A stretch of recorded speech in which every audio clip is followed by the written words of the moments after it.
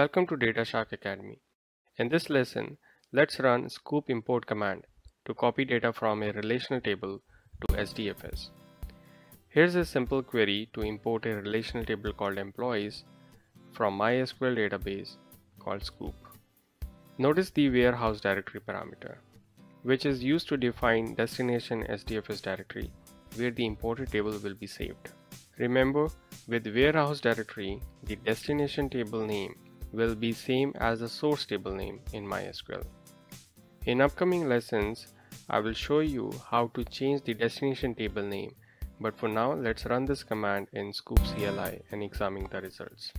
So let's bring the terminal. Okay, so we are going to run the sqoop import. All sqoop import commands will start with sqoop import, then backslash, enter. So this slash basically indicates that the command is continuing to the next line. It's more readable, that's why I'm doing it this way. You can type the entire command in single line and you don't need to use this slashes. Okay, so first parameter is connect, to give the JDBC connection to your MySQL database, and this is something like this: JDBC :MySQL sandbox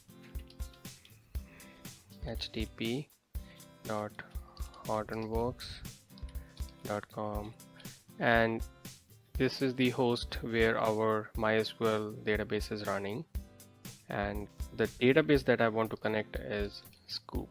Okay, so that will be the last parameter there. What will be the username of the MySQL? So our user is root, password is Hadoop, and the table that we want to import is called employees. Warehouse directory. So on HDFS side, we want to store it into a directory called sqoop.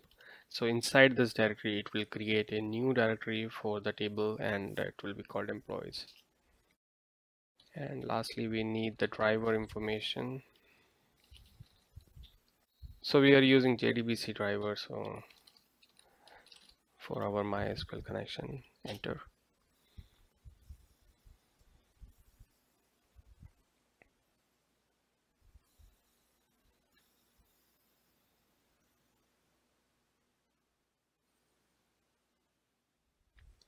So as you can see, we have number of split set to 4.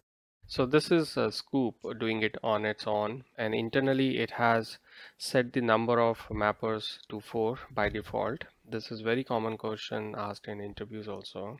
So by default, sqoop uses 4 mappers for all import commands, and basically it divides the input data into 4 different mappers, and each of the mapper will parallelly run the import process, and when the data is imported, then it will be dumped into a flat file on HDFS.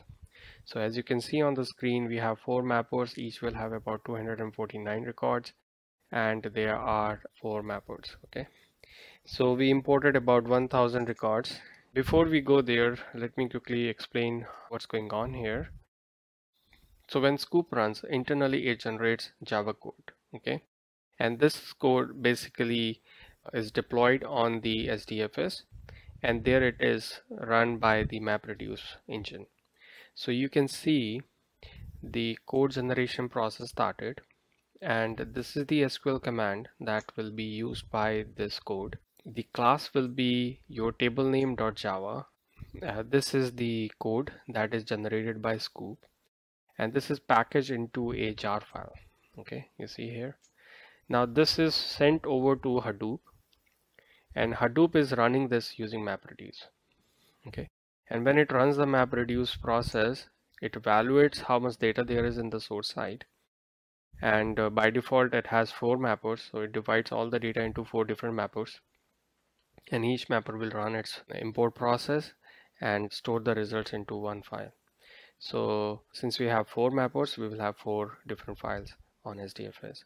So let's quickly take a look on Hadoop side.